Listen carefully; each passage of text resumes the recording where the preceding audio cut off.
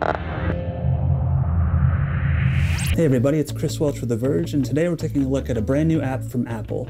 It's called Music Memos, and the best way to think about it is it slots in between Voice Memos and GarageBand.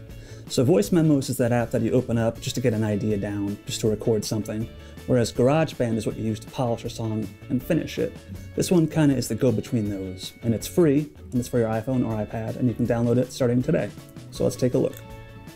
So this is Music Memos right here, and as you can see, it's got a dead simple interface. You push record, and that starts recording. And so you start playing a melody, or a song idea, or anything like that. And you'll see the waveform down beneath.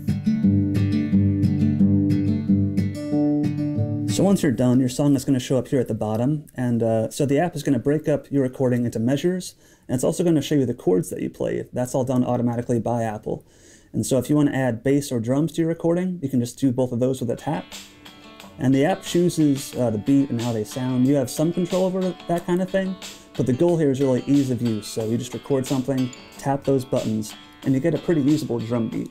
So there's not a lot to the app here besides this main screen, but if you tap up in the top right over here, there's a built-in tuner. So if you have no other tuner beside you or nearby, the app has one built in. So you just open it right up, start playing. So the tuner is pretty accurate, but I still prefer some of the ones you can download from the App Store. But if you have nothing else, no other options, this is a pretty convenient tool.